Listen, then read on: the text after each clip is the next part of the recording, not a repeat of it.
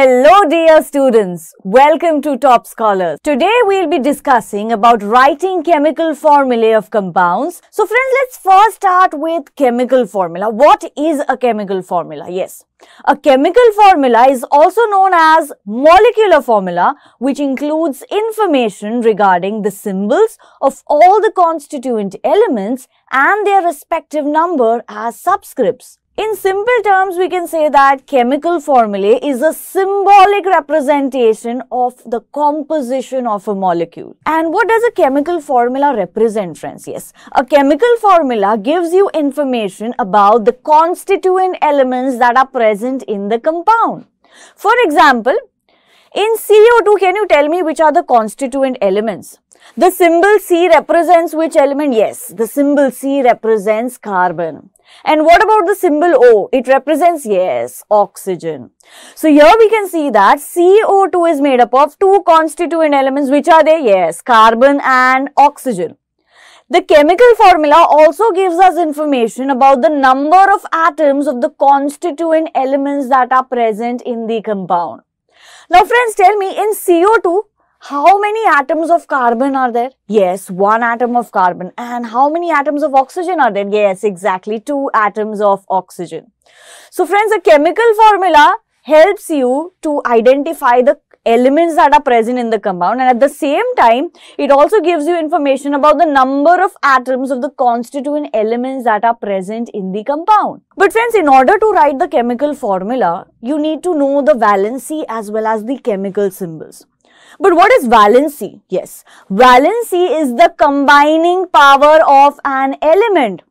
In other words, valency helps us to determine how atom of one element combines with atom of other element, resulting in the formation of a chemical compound. So valency is nothing but combination of atoms of one element with atoms of other element, resulting in the formation of a chemical compound. So if you know the valency of elements, you can easily write down the molecular formula of the compound. So let's have a look at the valency of some elements. So in the first column, you can see that we have the symbols of the elements, and in the second column, we have the valency of these elements.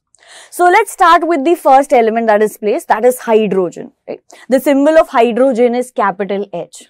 And what is the valency of hydrogen? Yes, valency of hydrogen is 1. What about sodium? Symbol of sodium is Na and its valency is 1.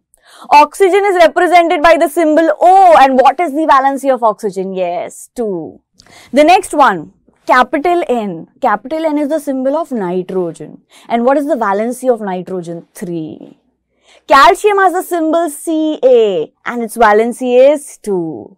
The next one, aluminium, has the symbol Al and its valency is 3. The last one, what does the symbol C stand for? Yes, carbon. And what is the valency of carbon? Yes, it is 4. So friends, here we saw the symbols of some elements as well as their valency, right? So once we know the symbols and the valency of elements, now we can write down the chemical formula of the compound, right? But before writing the chemical formula, we need to understand certain rules for writing chemical formula. So the first rule is the valencies or charges on the ion must be balanced.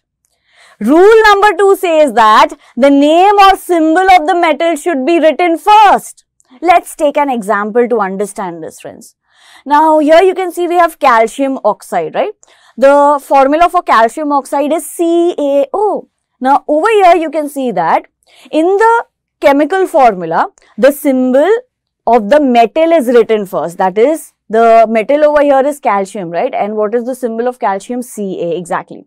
So here you can see that in the chemical formula, the symbol of the metal, that is calcium, is written first.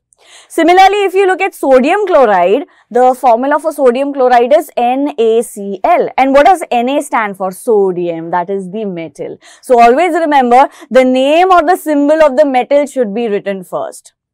Now friends, if you have a compound which contains polyatomic ions, so rule number 3 says that in polyatomic ions, the number of ions that are present in the compound should be indicated by enclosing the formula of the ion in a bracket, and you need to write down the number of ions outside the bracket. Let's take an example to understand this, right? So here I have magnesium hydroxide, right? The formula is MgOH2. Now over here you can see we have polyatomic ion, that is OH, right? Now how many polyatomic ions are present in this compound? 2 polyatomic ions are present in this compound, right? So in order to represent the chemical formula, what we do is we put the polyatomic ion, that is the formula of the polyatomic ion, in a bracket, and we write down the number of ions outside the bracket. As you can see, we've put in the OH, that is the polyatomic ion, in brackets, and we've represented the number outside the bracket. So these are some rules which you need to remember while writing down a chemical formula. To learn more about this topic, download Top Scholars app.